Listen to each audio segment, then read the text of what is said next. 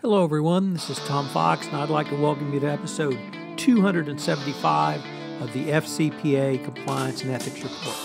The FCPA Compliance and Ethics Report is sponsored by the Red Flag Group.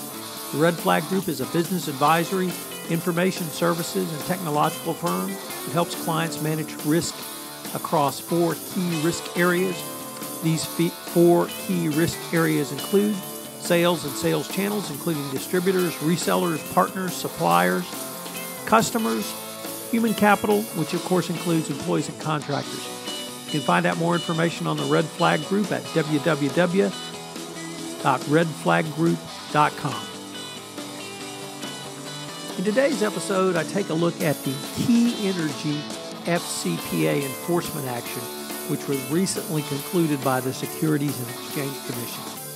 The Key Energy enforcement action has several very interesting and important aspects for the FCPA compliance practitioner.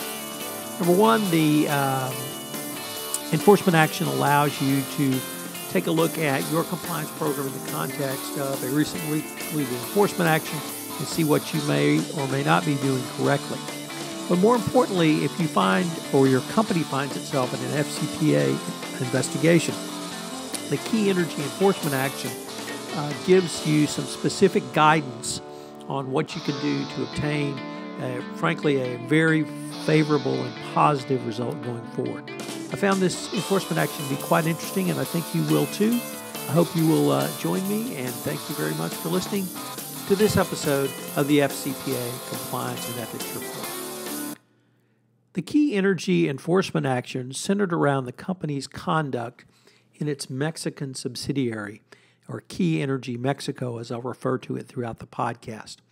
The underlying facts were that the subsidiary paid out bribes or made illegal payments to employees at Pemex to induce Pemex, a Pemex purchasing agent, to provide inside information to Key Energy, as well as advice and assistance on contracts that Key Energy was bidding for with Pemex. The contracts, there were not a series of contracts, but most interestingly, there was one base contract, and then there were addendums or additions added, which were called amplifications to those contracts.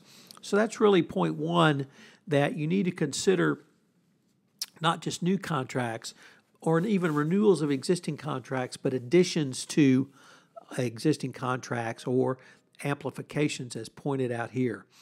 The corruption scheme was through a consulting firm, and there were relatively small payments. There were 4 payments of $6,400 made, and this led to the amplifications that I previously mentioned, which increased the value of the contracts by $60 million. The consulting firm was hired in 2010. The consulting firm was not subjected to the company's requirement for due diligence. The Mexico country manager never disclosed to the corporate home office in Houston that the consulting firm had ties to the Pemex employee or that payments to the consulting firm were used to funnel bribes to Pemex employees for their assistance. The Key Mexico country manager clearly attempted to keep this information from the home office, but this does not absolve Key Energy or the home office from responsibility. At some point, Key Energy legal department in Houston became aware of the relationship, yet they allowed it to continue and indeed flourish. All of the consulting arrangements with the with the consulting firm violated legal policies and legal procedures because they were entered without pre-approval from the legal department. No due diligence was conducted on the consulting firm, and there was payments were actually made before any written agreements were entered into. The Key Energy Mexico country manager made, after the consulting firm was brought on, made payments of approximately $561,000 over a 4-year period. And these were made to the consulting firm, which funneled the money to the PMEX officials. The previously mentioned 4 payments of $6,400 were actually paid from the personal bank account of the country manager, directly wired into the personal bank account of the PMEX official. So they even had, rather amazingly enough, direct payments by the country manager to the official in action.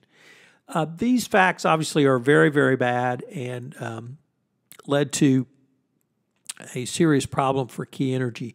Yet, Key Energy's action through the investigation period really helped them obtain the result they did, the result they sustained, which was a $5 million fine in the face of having profits of over $90 million from their FCPA violations. As I indicated, even though there was no written agreement between Key Energy Mexico and the consulting firm, the payments were made through this mechanism. And it was pretty clear that Key Energy was not actually engaging in doing compliance. The corporate offices in Houston failed in the basic oversight of Key Mexico around compliance and did not monitor compliance in Mexico to ensure that the subsidiary complied with and enforced anti-corruption policies and procedures, kept accurate records concerning payments to consultants and gifts to Mexican government officials, of which we'll talk about more in a minute.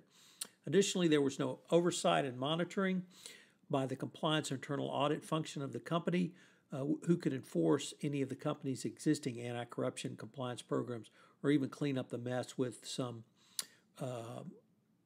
remedial actions. But now let me turn to another very interesting point in the Key Energy case, and that is around the issues of gifts.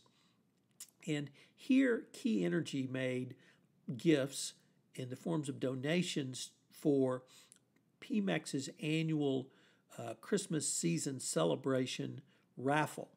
And they made these donation in 2012 of $118,000 with the understanding that gifts will be purchased which were intended to be raffled off to PMEX employees. However, it turned out some $55,000 of this was designated as specific gifts for 130 PMEX officials, not general donations for the benefits of all PMEX employees. The amount that was spent was 9 times greater than the amount donated for the Christmas raffle for PMEX employees in the previous year, 2010, or 2 years previous, and then 26 times the amount spent in 2011 for the same event. Interestingly, the SEC order pointed out that Key Energy, the corporate office, failed to consider the implications of the explanations by Mexico's country manager that the higher gift amount in 2012 correlated to PMEX Mexico having done greater business with PMEX. You would think that this would at least raise a red flag that additional investigations were needed. Nevertheless, this gift was really not only interesting but important because it was the first time the SEC in an order talked about transaction monitoring. And here they specifically pointed out with the spend from the 2 prior years of one 10 times the amount and one 26 times the amount. Really, this is the time that transaction monitoring should occur. And if a company has an anomalous situation where your gift spend at Christmas jumps that much, you really should take a look at the sales from the same time period. So this was something we had not seen from the SEC before, and this transaction monitoring analysis laid out by the SEC in the order clearly shows that the SEC will be expecting this going forward. This means for any compliance practitioner, you'll need visibility not only into gifts, travel, and entertainment and donation spends in high-risk areas, but also sales information so that they can be correlated and reviewed from the compliance perspective. This has been talked about by the Department of Justice. Nevertheless, this is the first time we've seen it in an SEC order. Now let's take a look at what Key Energy did and how they got really their excellent results from their FCPA investigative and enforcement action journey. The company received a declination to prosecute from the Department of Justice and a $5 million penalty from the SEC. The company itself remediated so thoroughly that it was not required to have a monitor going forward. So I really felt like by all means the Key Energy enforcement action should be studied by compliance professionals to determine how the company itself obtained these positive results. It is incumbent to note that the result was achieved that even though Key Energy did not self-disclose to the Department of Justice or to the Securities and Exchange Commission. The SEC order itself noted that in January 2014, the SEC contacted Key Energy with respect to potential FCPA violations. Later in April of 2014, Key Energy Mexico employees reported to the corporate home office that they believe the recently resigned country manager had promised to pay bribes to one or more Pemex employees during his employment with Key Energy Mexico. At that point, Key Energy reported these allegations to the Securities and Exchange Commission, and the company undertook a broad internal investigation and risk assessment of its own internal operations. However, from that point forward, it appears the cooperation afforded by Key Energy to the SEC was exemplary. The order stated that to the extent the internal investigation identified additional issues of concern, Key Energy provided updates to the Commission staff. They translated documents to the and made them available to the SEC. Obviously, shout out to Mr. Translations himself, Jay Rosen there, and provided overall cooperation which assisted the staff in its investigation. But more than this cooperation with the investigation phase, Key Energy engaged in extensive remediation to its compliance program after it was notified by the SEC. Initially, the company hired a new chief compliance officer who led the effort to make significant remedial measures. The company also engaged in the following, which I would suggest that you study at some length and benchmark against your compliance program. Number one, Key Energy suspended all payments to vendors and third parties in Mexico shortly after the investigation and review began. The company engaged in a manual review of over 600 vendors in Mexico for the purposes of clearing legitimate payments and assessing whether to move forward with those vendors in current and future operations. The company also reviewed all vendors in use by Key Energy in Russia and Colombia and instituted enhanced due diligence procedures for all vendors globally. The company established enhanced financial controls around procedures to pay processes in Mexico, Colombia, and Russia, including interim employee certification requirements, revised onboard vendor requirements, and heightened payment approval requirements. The company implemented a new business opportunities protocol to help Key Energy Legal better understand the business risks, including the role played by agents, consultants, or other vendors and business partners, so as to enable better assessment of corruption-related risk and future business opportunities. The company installed new controllers in Colombia and Mexico business units and more effectively enforced a solid reporting line relationship to the U.S. controller and ultimately to the chief financial officer. There were in-person visits by the international to the international locations of Key Energy by the chief compliance officers to conduct training of all international employees. There was the development and reviewing of several compliance policies and procedures, including the Code of Business Conduct, FCPA and Anti-Corruption Policy, the Travel Expense Policy, and new hire screening forms. And finally, and most interestingly, there was a complete wind down and exit of all markets outside of the United States and Canada, and a commitment to exit Mexico by the end of 2016. Generally, these initiatives describe either investigatory efforts, creation and enhancement of internal control efforts, initiatives to speak to appropriate business personnel to the effect of doing compliance, putting in training person and having a CCO who gets out of the corporate office and visits the employees, relates to updating and upgrading. Hallmark 2, an effective compliance program is set out by the FCPA guidance, including a code of conduct, written policies, and procedures. And finally, the last commitment, which was leaving all markets outside of North America and specifically exiting Mexico, shows that why a company should have an effective compliance program, and that's probably the biggest thing or takeaway you should have.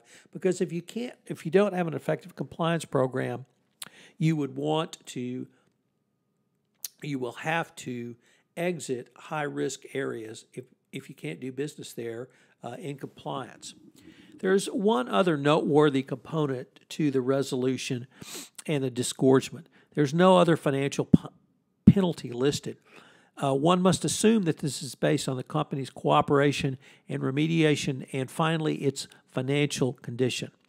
Because in one paragraph of the SEC order it reads, in determining to accept the offer, the SEC considered the cooperation Key Energy afforded to the Commission staff, the remedial actions taken by Key Energy. In addition, in determining the disgorgement amount and not to impose a penalty, the Commission has considered Key Energy's current financial condition and its ability to maintain necessary cash reserves to fund its operation and to meet its liabilities. In addition to all that, the order specified that the company would take a position, and indeed all reasonable efforts to obtain authorization from a bankruptcy court, should it have to file bankruptcy, over the respondent's obligation to pay this disgorgement amount. Obviously, the SEC has no interest in putting a company out of business, and this order really recognizes the business reality and the current state of the energy industry, corporate debt and obligations, corporate obligations. So I found this something that was very interesting as well. So those are some of the highlights from the Key Energy FCPA enforcement action. If you would go to my website, www.fcpacompliancereport.com, I've got a white paper on this enforcement action, which is available for your download for free. I'll also link to the SEC enforcement action in the show notes. I hope that you will take a look at it, and I hope you will study this matter because it's, I think, very useful and important. This is Tom Fox. I'd like to thank you for listening to this episode of the FCPA Compliance and Ethics Report. Hello, everyone. This is Tom Fox again. I'd like to thank you for listening to this episode of the FCPA Compliance and Ethics Report. I have two calls to actions for you.